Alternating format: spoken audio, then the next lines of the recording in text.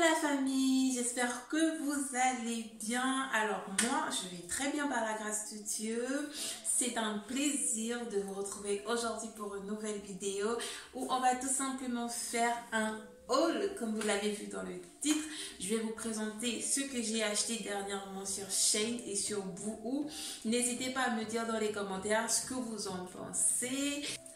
Pour commencer, j'ai commandé cette robe chez Shein. Voilà, je vais vous présenter ce que ça donne.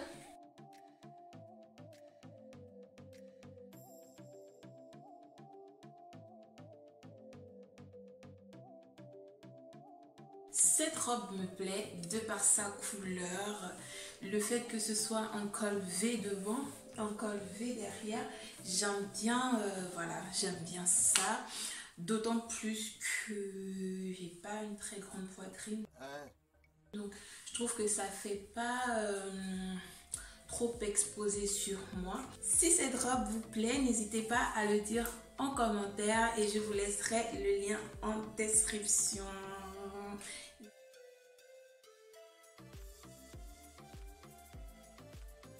Comme deuxième robe, j'ai pris également chez Shein cette magnifique robe d'été qui fera l'affaire pour les petites sorties en basket et tout. Elle a une petite fente ici sur le côté et elle est très élégante en fait. Elle est très élégante. J'aime trop cette robe, j'aime la couleur.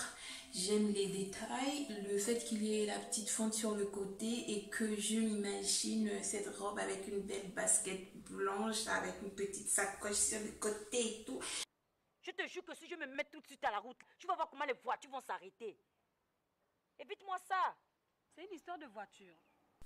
Pour finir avec les robes, j'ai également pris cette robe que j'ai présentée comme première robe en orange. Je l'ai pris également en couleur rose et là je me suis rassurée à bien prendre ma taille M et tout, donc elle est super bien près du corps, mieux que la première.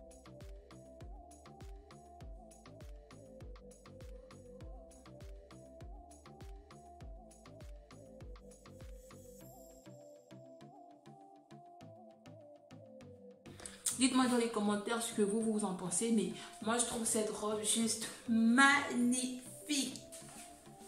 Et voilà ce que j'ai pris d'autre chez Shein, ce magnifique body, chemise en haut, tissu chemise en haut et body en bas, sauf que je ne vais pas vous montrer mon body. J'aime beaucoup cette chemise, franchement, elle fait style rétro, avec les petites manches qui font une sorte de style sur les côtés. Je sais pas comment expliquer ça, mais c'est juste magnifique. Je crois que c'était une taille unique. Soit c'était une taille unique, soit j'ai pris en taille L. Que dire de cette chemise? Que dire? J'ai également pris ce jean. Donc j'ai pris ce beau jean mauve qui passe super bien avec ma chemise, avec une botte ou une talon, hein. Et vous êtes prête pour sortir. Ce jean, je l'ai pris en taille L pour avoir plus d'espace, voilà, pour pouvoir faire mes mouvements. Le seul petit défaut sur ce jean là, c'est que en bas, il y a un côté plus court que l'autre côté. Donc un côté plus court que l'autre côté.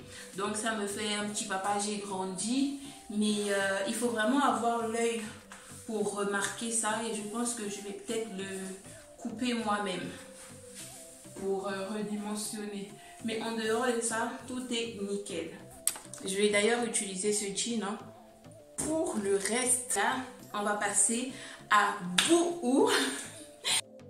Chez Boohoo, j'ai pris essentiellement des t-shirts. C'est tout simplement pour l'été parce que j'aime bien être libre pendant l'été et ne pas avoir trop de choses sur moi. Et les t-shirts, c'est la base dans ma vie, c'est la base. J'aime trop les t-shirts, tous les t-shirts tout simples, sans graffiti. J'aime trop. Donc voilà, je les ai pris. Certains en taille M et certains en taille L, tout simplement.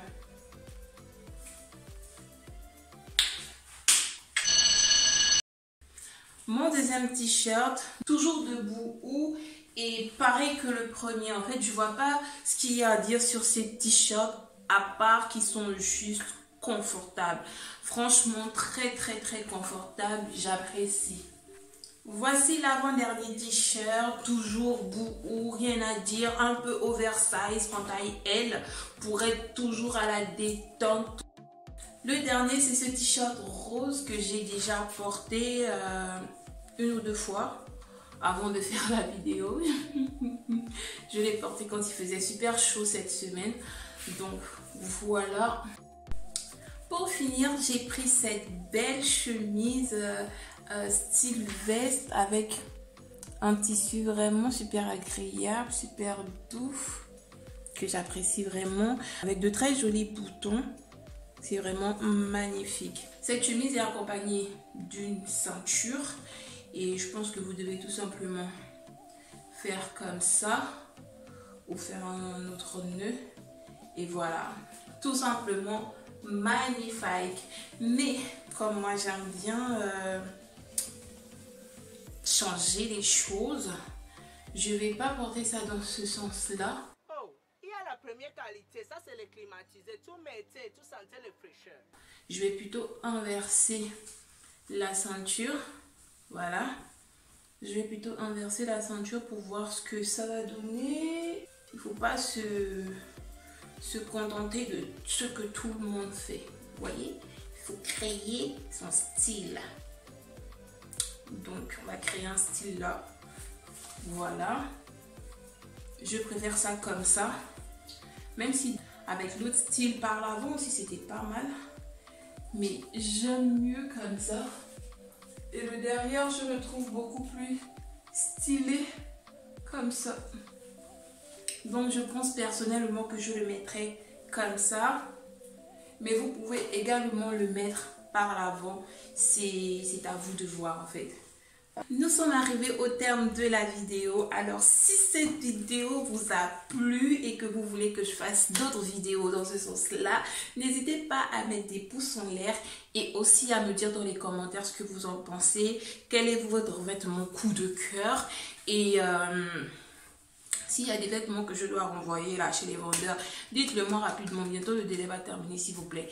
Donc dites-le moi, je vais remballer ça et renvoyer ça chez le vendeur.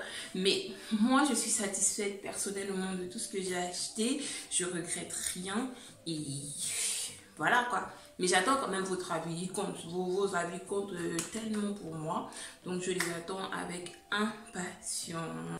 J'ai même pas envie de vous laisser, mais je suis obligée quand même. Donc je vous fais de gros bisous. On se dit à la prochaine vidéo.